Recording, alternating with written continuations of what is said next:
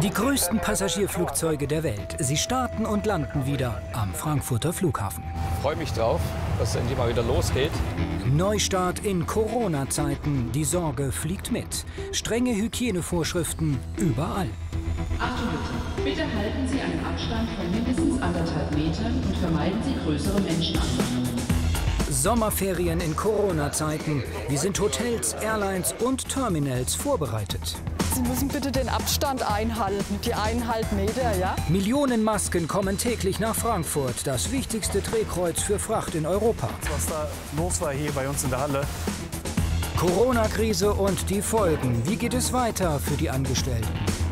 Man hat natürlich Angst um die Arbeit. Wie arbeiten die Menschen mit der neuen Herausforderung auf Deutschlands größtem Flughafen?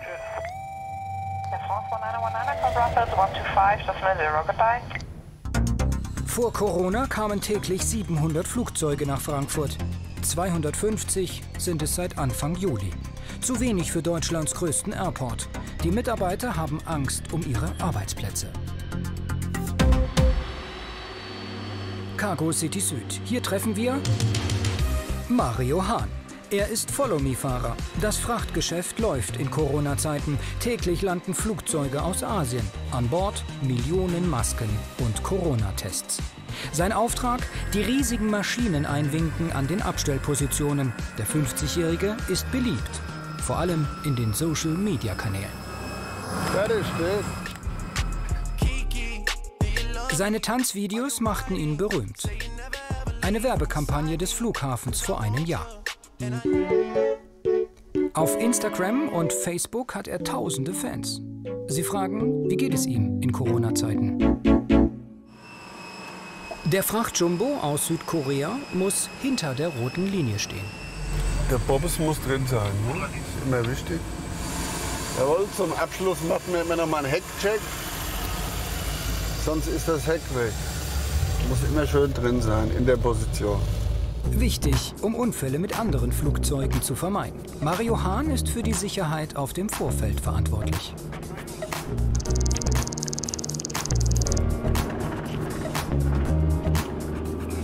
Der Familienvater nimmt uns mit, zeigt uns seinen Flughafen nach 3 Monaten Lockdown. Mein Lieblingsflieger A380, ob man den überhaupt noch mal sieht. Doppelstöckig, Platz im Überfluss. Kann man echt nicht glauben, dass der nicht mehr gebraucht wird. Trend 900 Triebwerke abgedeckt.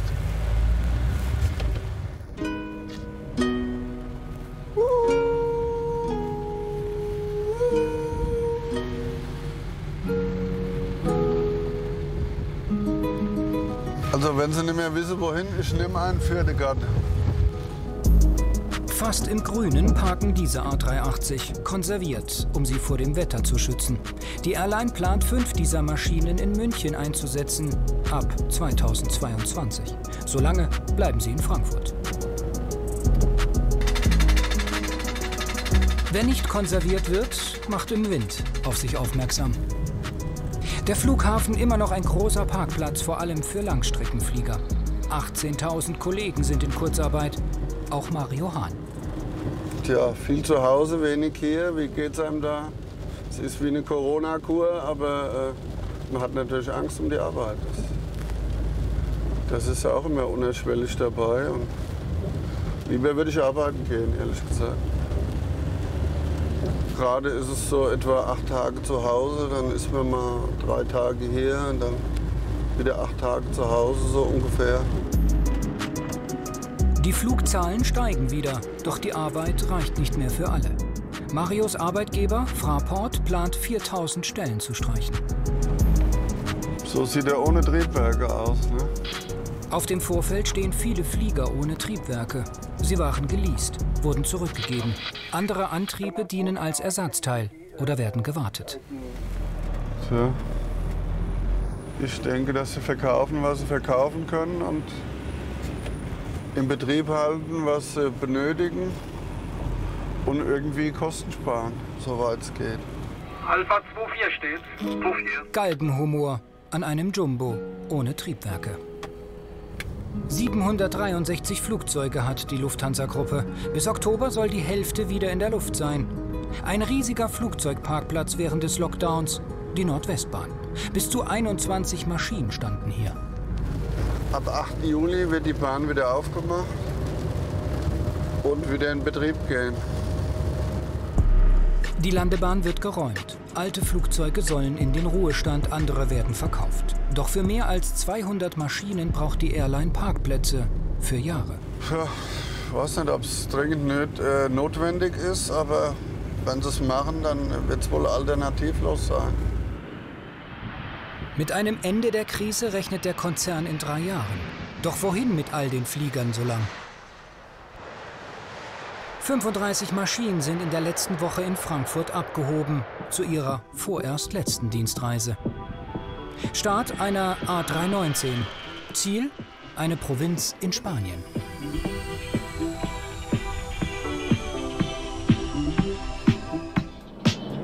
Teruel im Osten Spaniens. Mitten in der Idylle landen auf dem kleinen Flughafen Flugzeuge der größten Airlines. Sie werden abgestellt wegen der Corona-Krise. Das trockene Klima ist ideal. Die täglichen Parkgebühren liegen zwischen 300 und 2000 Euro, sehr viel weniger als an großen Flughäfen. Die meisten Flieger sollen irgendwann wieder in die Luft. Bis dahin werden sie verpackt, gesichert und gewartet. Doch für einige Flieger ist hier auch Endstation. 130 Maschinen passen auf den Parkplatz. Wegen der großen Nachfrage will der Flughafen seine Fläche schnell verdoppeln. Zurück nach Hessen. Von Frankfurt aus können wieder 200 Flughäfen weltweit angeflogen werden. Vor Corona waren es 300. Die Öffnung der Landebahn Nordwest ein gutes Zeichen, hofft Mario Hahn. Naja, jetzt geht es erst mal auf am 8. Juli und dann wollen wir schauen, dass es wieder bergauf geht. Die Leute wollen ja auch alle wieder raus und wollen in ihren Sommerurlaub. Vielleicht wird ja doch alles gut. Mit seiner Familie macht er seit Jahren Urlaub in Portugal. Und jetzt? Ich beschränke mich dieses Jahr mal auf Deutschland. Ich habe eigentlich keine Lust, mit Maske irgendwo hinzufliegen oder irgendwo in Quarantäne zu kommen. Ich glaube, das geht ganz vielen Leuten ähnlich. Und deshalb unterstützen wir mal unser Land in Deutschland dieses Jahr. Die Einsatzzentrale hat einen neuen Auftrag für Mario Hahn. Guck doch mal 231, da muss ich die Dieselverschmutzung gemacht. Kannst du mal checken? Ja, ich guck mal. Von der Nordwestbahn Richtung Osten ins Terminal 1. Die Leitstelle. Catharina Jud ist Terminal Duty Managerin. Von hier aus überwacht sie den Flughafen. Einhalten, und wer die Regeln nicht einhält, der kann halt auch nicht fliegen, genau. Ja. Ja, gut, danke schön. Tschüss. Wir treffen sie 2 Wochen vor den Sommerferien. Die Grenzen öffnen wieder in Europa. Die Passagierzahlen steigen. Da hat gerade die Lufthansa angerufen. Die ist bei Alpha 19. Und da sind wohl Probleme mit Masken, Tragepflicht. Und genau, da ist die Lufthansa 1170, hat sie, glaube ich, gesagt. Bei Alpha 19. Bei Alpha 19. Genau, ja. Dankeschön. Diese Bilder wollen Sie hier nicht sehen. Menschen ohne Masken, eng beieinander. Kollegen müssen einschreiten. Da kann das dann hoffentlich gleich geregelt werden, dass die Passagiere Mindestabstand einhalten und auch ihre Masken aufsetzen. Und die Kollegin von Lufthansa hat uns um Unterstützung gebeten, weil sie eben selbst nicht mit den Passagieren Aufkommen zurechtkommt. Catharina Jud und ihr Team kontrollieren Abstandsregeln und Maskenpflicht. Also die stehen jetzt quasi schon um die Kurve rum. B-C-Gang. Okay. Wir müssen mal gucken, wenn die jetzt noch weiter stehen bis in die Halle C zurück, dann müssen wir uns was einfallen lassen. Okay, alles klar. Okay. Gut. Also dann brauche ich wahrscheinlich mehr Mitarbeiter zur Unterstützung. Also 3 Stück sind im Moment. Okay. Alles klar. Gut, dann vielen Dank. Durch die Abstandsregeln sind die Schlangen an den Schaltern viel länger geworden. Chaos im Terminal vermeiden, das ist der Job von Catharina Jud. Wir weisen Sie darauf hin, dass im gesamten Terminal die Verpflichtung zum Tragen eines Mund-Nasen-Schutzes besteht.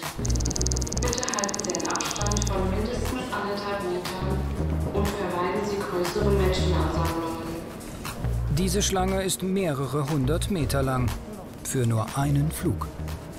Die Passagiere sind quasi zu früh in Anführungszeichen da. Der Check-in hat noch nicht begonnen. Es geht jetzt um den Mindestabstand, dass die Passagiere die 1,5 Meter einhalten und auch bitte alle eine Mund- und Nasebedeckung tragen. Wir haben hier die Markierung kleben. Bitte halten Sie 1,5 Meter Abstand. Wenn das natürlich jetzt eine Familie ist, stehen die natürlich enger zusammen. Bis zum nächsten Fluggast müsste dann ein Gepäckwagen Abstand sein. Hier halten sich die meisten an die Abstandsregeln. Und so ist es auch gut erkennbar, also immer 1,5 Meter Abstand. Aber die Schlange wird immer länger. Wir haben mittlerweile 3 Schlangen für den Business- und Familien-Check-in, für den Economy-Check-in und für den Ticketverkauf. Der Stau ist auch ein Sicherheitsrisiko. Ich bräuchte nur jemand, der hier nach dem Flucht- und Rettungsweg guckt, dass hier die Schneise freigehalten wird, ja, dass das frei ist. Die Hygieneregeln überwachen, kein leichter Job für ihre Kollegen in den grünen Westen. Hättest du noch 1 oder 2 Mitarbeiter für mich für die Check-in-Halle B? 2 Kontrolleure für 300 Passagiere. Das reicht offenbar nicht. Deswegen habe ich jetzt Unterstützung angefordert, weil die anderen Mitarbeiter, die stehen hier vorne und kümmern sich um den Check-in-Bereich. Und wie gesagt, der Check-in hat noch nicht begonnen. Deswegen ist auch der ganze Rückstau. Um eben Platz zu schaffen, hätte ich da gern noch einen Mitarbeiter. Vieles hat sich am Flughafen verändert durch die Corona-Krise, erzählt Catharina Jud. Aber die Freude an ihrem Job hat sie nicht verloren. Ich arbeite gern mit vielen Menschen zusammen und ich reise selbst gerne. Der Flughafen ist für mich das Tor zur internationalen Welt. Im Moment nicht, aber hoffentlich bald wieder. Der Infoschalter im Terminal 2 war ihr erster Job am Flughafen vor 25 Jahren. Heute ist sie Terminal Managerin. Catharina Jud ist stolz auf ihren Arbeitsplatz. Sie liebt ihren Flughafen. Jetzt leidet sie mit ihm. Das ist wie so ein falscher Film, wie wenn dich gleich einer aufweckt und du träumst das Ganze. Du kannst dir das nicht vorstellen. Die Bilder in meinem Kopf sind quasi überfüllte Hallen am Ende der Kapazitätsgrenze. Und jetzt ist hier menschenleer, du kannst die Stecknadel fallen hören. Letztes Jahr kamen 180.000 Passagiere täglich. Aktuell sind es 30.000. Sie hofft, dass in den Sommerferien die Fluggastzahlen wieder steigen. Für die Managerin bleibt aber die Sorge, dass es nie mehr so werden könnte wie vor Corona. Angst um den Arbeitsplatz natürlich und wie sich die wirtschaftliche Lage weiterentwickelt. Und Fraport jetzt als meinen Arbeitgeber mit Kurzarbeit erst mal bis September. Wie das natürlich jetzt alles weitergeht, hängt von den Passagierzahlen und vom Reiseverhalten generell ab. Und ich hoffe natürlich, dass die Passagierzahlen steigen, dass sich die Hallen wieder füllen und dass wir das Thema Kurzarbeit bald hinter uns haben und dann zum Normalbetrieb zurückgehen. In 2 Wochen erwarten sie die erste große Reisewelle, hoffentlich ohne Hygienechaos. Wenige Meter entfernt ist Gate B19. Sonntag, 21. Juni. Sonderflug DE 9006 ist startklar nach Mallorca. Die Airline darf trotz Corona- und Einreiseverbot nach Spanien fliegen mit Testurlaubern. 110 Mitarbeiter von Reisebüros. Wie wichtig ist Ihnen dieser Flug? Der ist mir besonders wichtig, weil ich einfach auf die Fragen, die ich tagtäglich gestellt bekomme, dann auch die richtige Antwort habe. Wie das Ganze eben abläuft. Wie ist es am Flughafen? Wie werde ich dort empfangen? Wie sind die Sicherheitsabstände in den jeweiligen Ländern und die Hygienevorschriften? Wie wird damit umgegangen, auch im Ausland? Guten Morgen. Schön, Sie zu sehen. Gleichfalls. Auch im Flieger gilt Maskenpflicht. Kann ich für meine Facebook-Seite ein Foto mit Ihnen so zusammen bekommen? Ja, klar. Ist das erlaubt? Wir sind Räumchen, also lächelt mal alle süß, hilft trotzdem nichts. Dankeschön. Die Augen lachen doch nicht. Das meine ich doch. Im Gesicht. Was ist das für ein Gefühl, wieder zu fliegen? Unbeschreiblich. Es ist wirklich toll. Also ich war jetzt auch 2 Monate nicht in der Luft und Ich weiß noch, wo die Firma mich kontaktierte, dass ich wieder ab Juni fliegen darf. Ich habe mich wahnsinnig gefreut. Und man sieht es auch eigentlich immer in den Augen der Gäste, die freuen sich, dass sie fliegen dürfen, auch dass sie nach Hause kommen oder halt in den zweiten Urlaubsort. Das ist wirklich schön. Guten Morgen. Die Flugbegleiter achten auf Abstandsregeln beim Einsteigen. Jetzt müssen sich nur noch die Passagiere daran halten.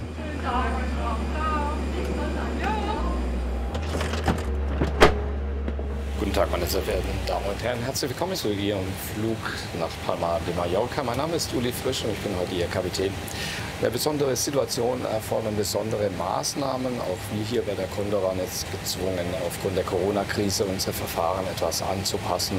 Und unsere freundlichen Flugbegleiterinnen werden Sie jetzt gleich dementsprechend einweisen.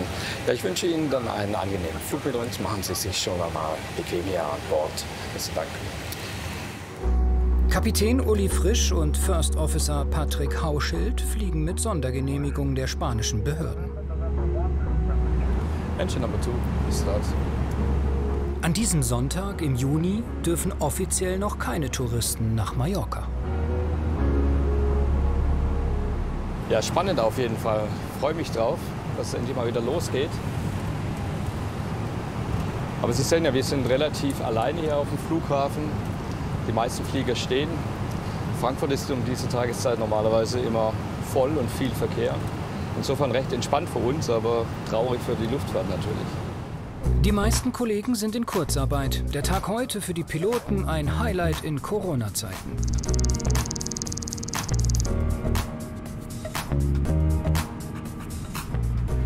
Ja, ATO-Briefing. Wir haben eine große, lange Bahn. Vom Gewicht her sind wir leicht. Keine Staus an der Startbahn, kein Funkverkehr. Der Tower wünscht gute Reise. Ja, Youth Control. Eyes Control, check.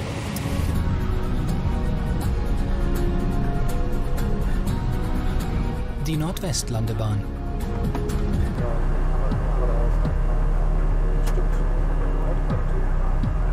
Industriedesign hat Uli Frisch studiert, dann umgesattelt zum Piloten. Fand ich einfach sehr spannend, eine Herausforderung, was komplett Neues nochmal anzufangen damals. Und ich habe es eigentlich auch noch keinen Tag bereut. Ich fliege jetzt schon aktiv seit über 22 Jahren bei verschiedenen Airlines auf sehr vielen unterschiedlichen Flugzeugmustern. Und ich würde mich freuen, wenn wir jetzt wieder regelmäßig mehr fliegen dürfte. Kaum Flugzeuge auf dem Radar. Einerseits ist es angenehm, weil nicht so viel los ist im Funk und man auch nicht so viel anderen Verkehr hat, den man beobachten muss. Auf der anderen Seite ist es natürlich schon tragisch, weil wir ja davon leben, dass wir fliegen und die anderen Airlines natürlich auch. Noch eine Stunde bis Mallorca. Der Service an Bord bietet nur das Nötigste, wie bei den meisten Fluggesellschaften zurzeit. Die Passagiere bekommen Wasser, Sandwich und ein Formular. Das ist für die Einreise, einmal für die Fieberstation. Der Gäste wird der Fieber gemessen und da muss man quasi ausfüllen, ob man in den letzten 24 Stunden irgendwas hatte, Fieber, Husten und die Adressdaten. Und dann einmal für die Einreise noch die ganzen persönlichen Daten, die Adresse in Palma, dass man die Gäste erreichen kann, wenn irgendwo Corona aufgetreten ist.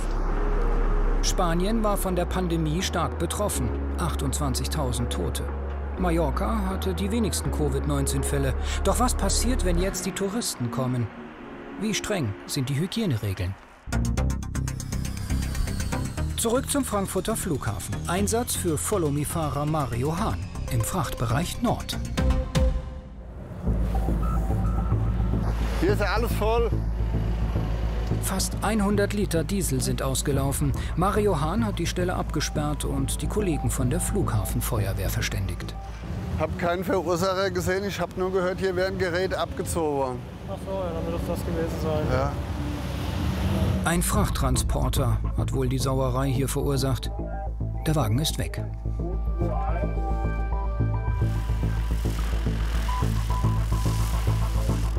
Die Feuerwehr kümmert sich jetzt drum, die haben so ein Spezialmittel. Damit wird das neutralisiert und abgesprüht. Diesel ist gefährlich. Ist schmierig, rutschig, schmieriges Öl auf der Straße. Tja, da will man nicht drauf bremsen, weil da bremst nichts drauf. Rutscht mir 20 Meter weiter. Nach 10 Minuten ist der Einsatz beendet. Feuerwehr ist fertig, auf 216, alles wieder sauber. Und sofort folgt der nächste Auftrag. Wir bräuchten die genaue Passagierzahl. Genaue Paxzahl, ja, ich guck mal. Wie viele Passagiere waren in diesem Flieger aus Riad in Saudi-Arabien? Die Kollegen von der Vorfeldkontrolle wollen das wissen. Ihr Computer streikt gerade. Servus. Wisst ihr, wie viele Inbound-Paxe die hatte? Inbound? Ja? Könnt ihr das nachschauen? Ja, wir haben die Paxe. Wir haben die Paxe, ich drücke jetzt an. Waren Paxe drin? Ja. Wie viel denn? 3 Container, Moment.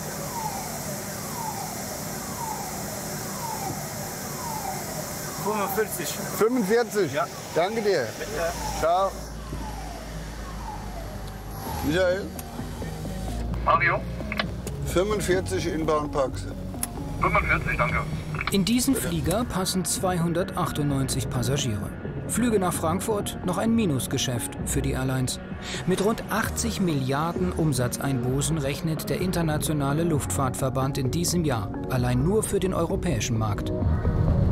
Sommerzeit, Ferienzeit, da brummt der Flughafen, aber nicht in Corona-Zeiten. Ja, das gab's noch nie. Normal war hier immer dann Vollgas.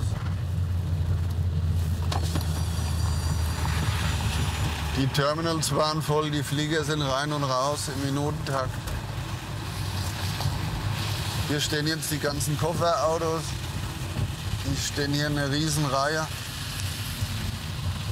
die normal immer die Koffer hin und her fahren, das Gepäck abholen.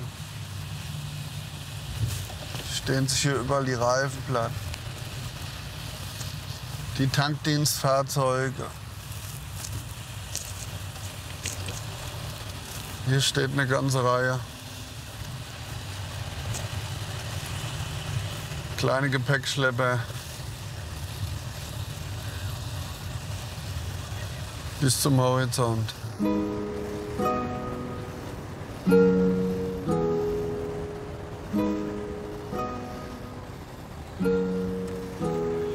Alles wartet wieder auf Normalbetrieb. Die Tankfahrzeuge.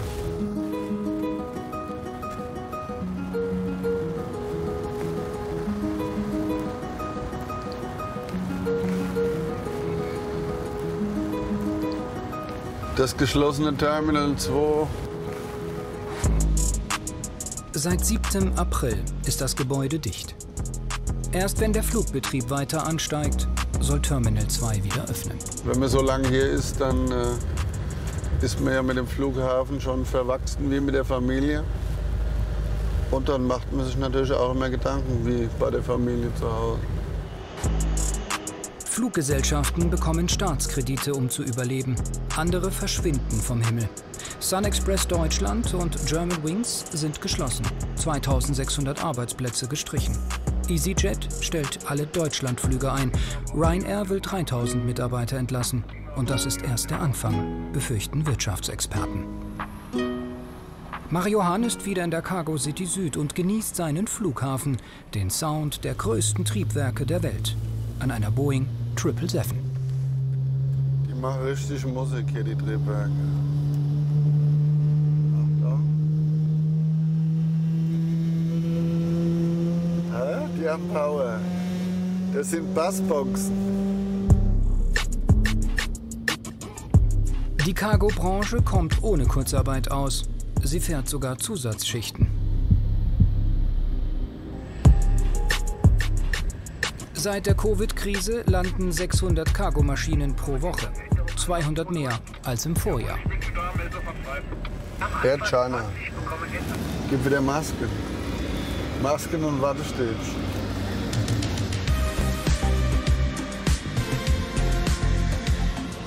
Mario Hahn liebt seinen Flughafen, wie die meisten hier. Sein Traumjob.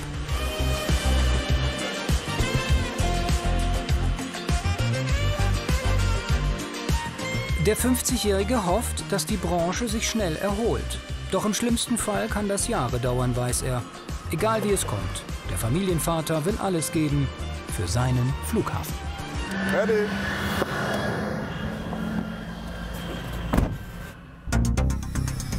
Vom Airport zurück an Bord von Flug 9006 nach Mallorca. Patrick Hauschild und Kapitän Uli Frisch sind beeindruckt. Der spanische Luftraum fast wie leergefegt. Ja, man sieht tatsächlich welche. Also man hat hier einen, der ist 5.000, also 4.900 Fuß unterhalb von uns. Das wird hier angezeigt über das Minus. Dann haben wir hier vorne einen, der ist 900, das sind 1.000 Fuß quasi aufgerundet. Wenn man rausguckt, sieht man sie nicht. Die Distanzen sind dann doch etwas größer, als man denkt. In Zeiten vor Corona waren definitiv mehr Flugzeuge hier auf unserem TICAS. Auf allen Flügen dieser Welt herrscht Maskenpflicht. Warum tragen die Piloten keine? Es gibt die Europäische Luftfahrtorganisation EASA, die empfiehlt, dass man im Cockpit keine Maske trägt. Der Abstand zwischen uns beiden ist zwar geringer wahrscheinlich als 1,50 Meter, aber er ist trotzdem ausreichend. Und zudem sind wir mehr nach vorne fokussiert, natürlich, weil wir da eher rausschauen. Die Maske wäre hinderlich, weil man sieht ja, wir haben hier einen Kopfhörer auf mit Mikrofon. Da wäre die Kommunikation eingeschränkt. Aus diesem Grunde ist es jetzt für uns besser ohne Maske. Sobald wir das Cockpit allerdings verlassen, ziehen wir selbstverständlich sofort wieder eine auf. Meine Damen und Herren, hallo, auch das Cockpit von mir. Patrick Hauschild ist erst seit einem halben Jahr Pilot. Noch wirkt er aufgeregt, wenn er zu den Passagieren spricht. Sehr gut. Lob vom Chef. Tut immer gut. Bei mir ging es jetzt im Juni schon los mit den ersten Flügen Richtung Kroatien und ja, im Rahmen unseres Rumflugplans auch nach Teneriffa und Mallorca, aber da eben noch mit wenigen Passagieren und jetzt auf dem Weg nach Mallorca mit wieder fast vollem Haus hier und das ist natürlich wunderbar, jetzt wieder die Urlauber endlich wieder in die Sonne fliegen zu können.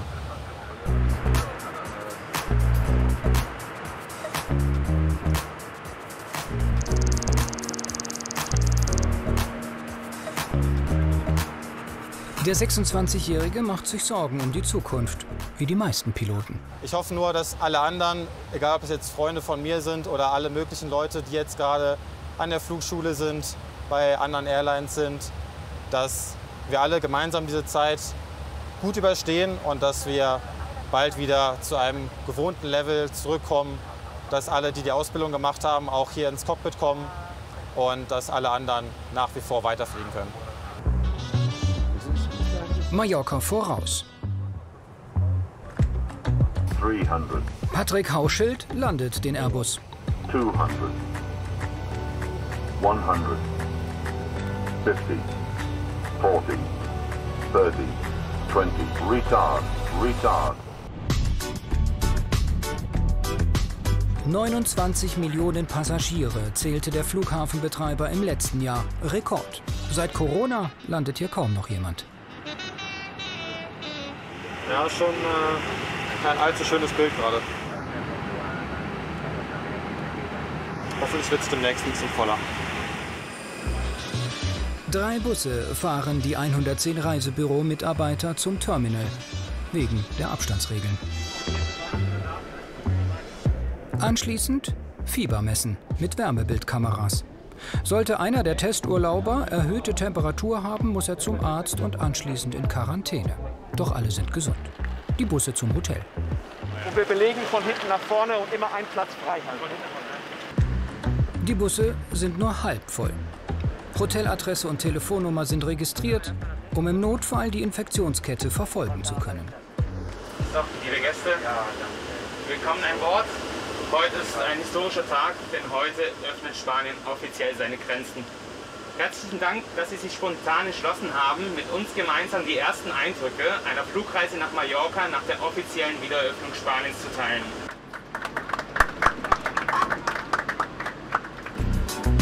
Ankunft am Hotel. Hola, buenas tardes. Maskenpflicht gilt auch hier. Die Hygienevorschriften sind streng. Auch die Crew ist eingetroffen und wird eine Nacht hier verbringen. Die Gastgeber wollen Vertrauen gewinnen. Mallorca lebt vom Tourismus. Sommerurlaub 2020 mit Mundschutz, Desinfektionsmittel und Wärmebildkameras. Daran müssen sich viele Gäste noch gewöhnen.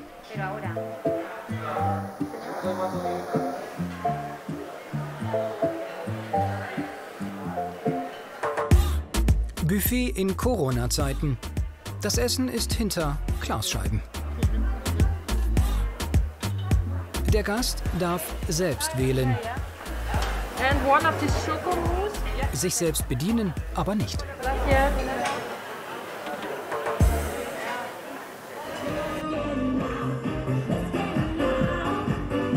60% der Buchungen wurden storniert, sagt der Tourismusminister.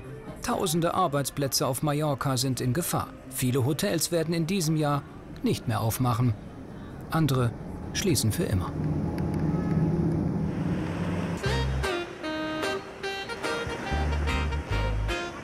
Zivilpolizisten kontrollieren die Abstandsregeln am Strand. Wer sich nicht daran hält, zahlt Bußgeld. Ein anderes Mallorca. Ruhiger.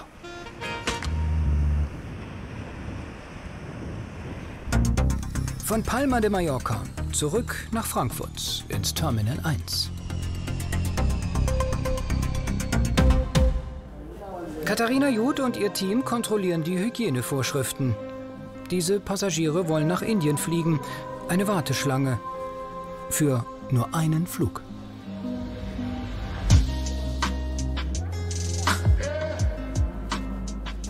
Die Schlange geht also jetzt hier weiter bis hier vor. Und das ist natürlich eine neue Situation, an die sich jeder gewöhnen muss.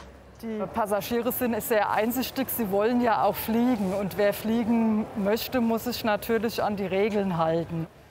Die neuen Regeln kosten Zeit. Wer fliegen will, sollte früh am Flughafen sein, rät die Airport Duty Managerin. Am besten 4 Stunden vor Abflug. Wir haben hier die Bodenmarkierung direkt zum Check-in-Agenten. Der Passagier bleibt hier stehen, checkt hier ein. Der Mitarbeiter am Check-in ist durch die Plexiglasscheibe geschützt.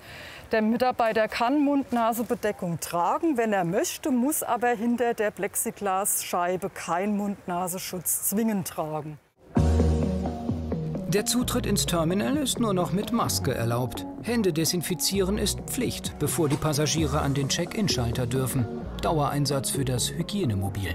Wie man gerade aktuell sieht, das Hygienemobil ist vor Ort und der Spender wird frisch aufgefüllt mit Desinfektionsmittel. Der Mitarbeiter fährt quasi regelmäßig die Spender ab und die Flüssigkeit wird aufgefüllt. 85 Spender stehen im Terminal. Am Fernbahnhof ist das Corona-Testzentrum. Für 59 € können sich Passagiere auf das Virus testen lassen. Das Ergebnis erhalten sie nach 6 Stunden. Wer es besonders eilig hat, kann sein Testergebnis auch schon nach 2 Stunden bekommen. Dieser Schnelltest kostet dann allerdings 139 €. Den Service kann jeder nutzen, nicht nur Reisende. Es gibt Ärger an der Gepäckausgabe. Ja, okay. Danke. Tschüss. Die Leitstelle war am Telefon. Passagiere ignorieren die Abstandsregeln trotz mehrfacher Aufforderung. Die Stimmung offenbar aggressiv, melden Kollegen. Also hier kommt gerade Maschine aus Khartoum und Athen an. Da sind auch einige Fluggäste mit viel Gepäck. Man sieht ja, die haben ganz viele Gepäckstücke auf ihrem Gepäckwagen. Da wollen sie natürlich alle gleichzeitig ihr Gepäckstück vom Band heben und halten eben die Abstände nicht ein. Und die Mitarbeiter hier von uns in den grünen Jacken, die haben wie gesagt dann über die Einsatzleitung Unterstützung angefordert. Auch die Bundespolizei musste unterstützen, erfährt Catharina Jud. Lagemeldung in die Leitstelle. Die Situation hat sich entspannt und genau, es sind mittlerweile fast alle Gepäckstücke abgeholt und auch fast alle Passagiere haben die Gepäckausgabe verlassen. Aber es waren jetzt bestimmt insgesamt 10 Beamte. Wir wollen sie wieder treffen zum Ferienbeginn. Ja. 1500 Kilometer entfernt ist der Flughafen von Palma de Mallorca.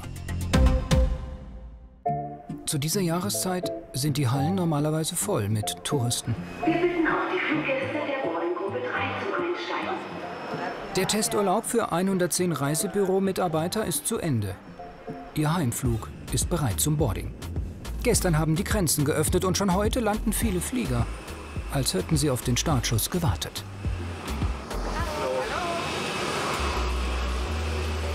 Kapitän Uli Frisch und sein Kollege Patrick Hauschild besprechen die Checkliste. Dann wollen sie los. Sonderflug DE 9007 sagt Tschüss, bis zum nächsten Mal. Dann vermutlich mit richtigen Urlaubern.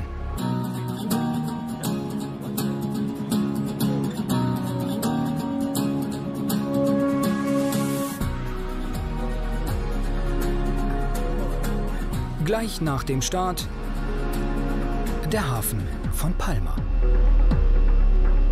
Die Pier für Kreuzfahrtschiffe, 80 Kamen pro Monat. Auch dieser Branche steht das Wasser bis zum Hals. Ich denke, da hat die Corona-Krise uns gezeigt, wie wir unser Verhalten einfach ändern müssen. Man hält die Distanz, das ist überall allgegenwärtig sozusagen. Im Flughafengebäude schon, in Hotels und überall hat man Abstandsbarrieren geschaffen. Ich denke, wenn sich alle daran halten, vor allem wenn sich alle schützen, vor sich gegenseitig schützen vor Ansteckungen, dann dürfte das ein sehr guter Weg sein, um an der Corona-Krise vorbeizukommen. Vorbei an Menorca, Richtung Deutschland. Wie war der 24-Stunden-Testurlaub? Was hat Sie am meisten beeindruckt? Ganz ehrlich, die Hygienemaßnahmen. Die haben mich unheimlich beruhigt. Überall, beim Flug, im Zug, in den Hotels. Das fand ich ganz toll, die Hygienemaßnahmen, die Abstandseinhaltung. Auch am Strand, diese Weite, diese Weitläufigkeit, die man jetzt am Strand hat, das hat mich unheimlich beruhigt. Doch diese Hygienemaßnahmen sind kein Standard. Jedes Land wird seine eigenen Regeln pflegen. Da ist übrigens der Mont Blanc direkt hier, ne? Urlaubsregionen und Hotels geben sich Mühe. Vielleicht zieht der Tourismus an, dann werden sie auch wieder mehr fliegen, hofft Patrick Hauschild. Er möchte seinen Traumjob noch lange genießen. Ich reise unheimlich gern. Ich bin technisch aversiert. Mich fasziniert diese ganze hochmoderne Technik. Man arbeitet in einem professionellen Team. Und ja, wer einmal hier vorne saß oder generell Fliegen liebt, für den ist das einfach ein wunderbarer Beruf. Wie gesagt, für mich war es schon immer mein Traum. Und ich bin super happy, dass es geklappt hat und auch sehr dankbar dafür. Und ich möchte nichts anderes mehr machen.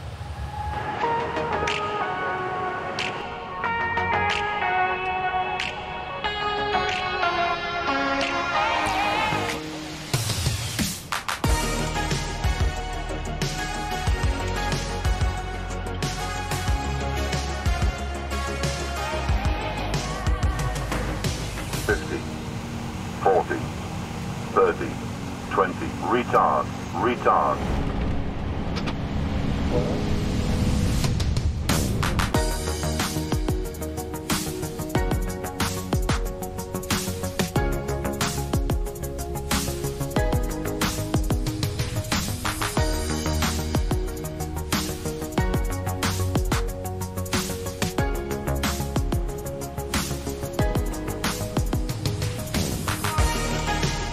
Ankunft am Gate BC.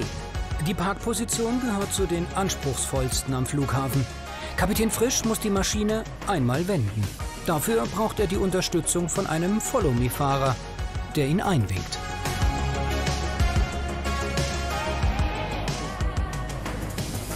Das war's. Sonderflug beendet. Kapitän Uli Frisch hat jetzt Bürodienst und wird auf weitere Flugaufträge warten. Patrick Hauschild fliegt schon morgen weiter. Und nach dem Flug geht es für mich dann weiter nach Hannover und von Hannover fliege ich dann noch nach Split und nach Olbia auf Sardinien. Schön, also was zu tun. Auf jeden Fall. Vielen Dank. Danke auch. Sommerferien in Hessen, die erste Reisewelle in Corona-Zeiten. Leitstelle Terminal 1. Catharina Jud und ihr Team haben sich seit Wochen auf diesen Tag vorbereitet. Ja.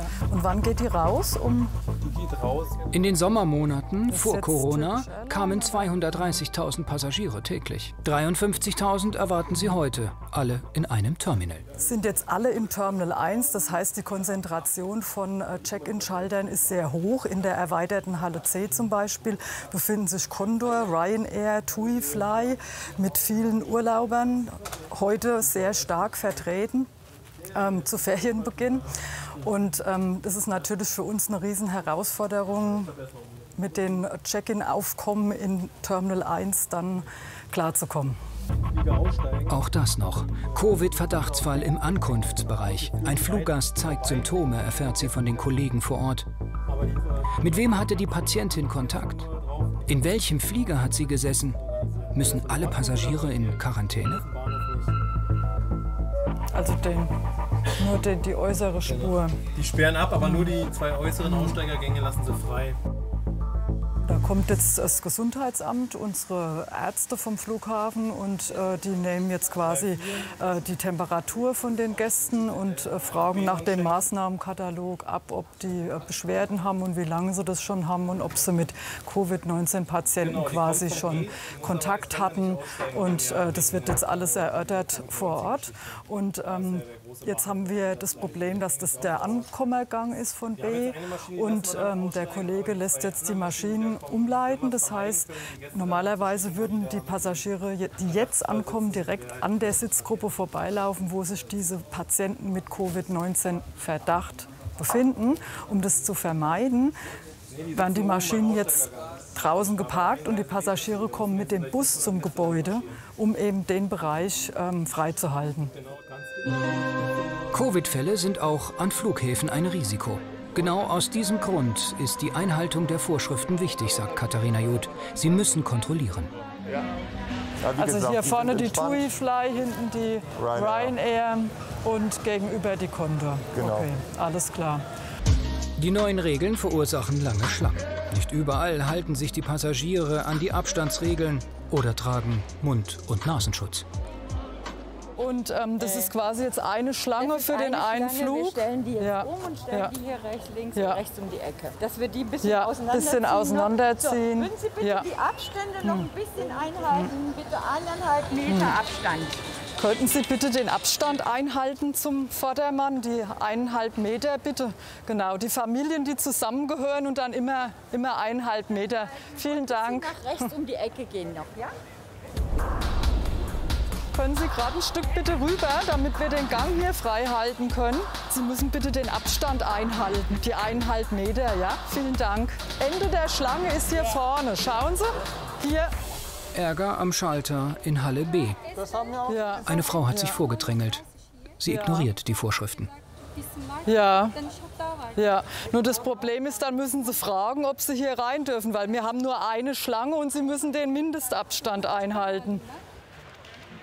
Die Leute sind auf jeden Fall nervöser, weil natürlich das eine ungewohnte Situation ist. Die Vorstellung, der Urlaub ist anders als alle Jahre zuvor, wie das dann auch sein wird im Flugzeug, im Urlaubsort, Hotels, Swimmingpool, Strand, wie auch immer. Das sind alles ungewohnte Situationen. Nächste Halle, Bereich A. Die Passagiere warten auf ihren Flug nach Neapel. Das Gate ist klein, die Wege sind eng. Und die sind natürlich auch angehalten, ihre 1,5 Meter Mindestabstand zu halten, was sich jetzt natürlich nicht ganz so erfüllen lässt hier in dem engen Gate-Bereich. Und die Passagiere müssen all ihren Mund- und Nasenschutz tragen, was aber hier auch getan wird. Wer sich nicht an die Regeln hält, kann vom Flug ausgeschlossen werden. So you need to wear your mask, please. Yeah, but you need to wear it, please. Thank you very much.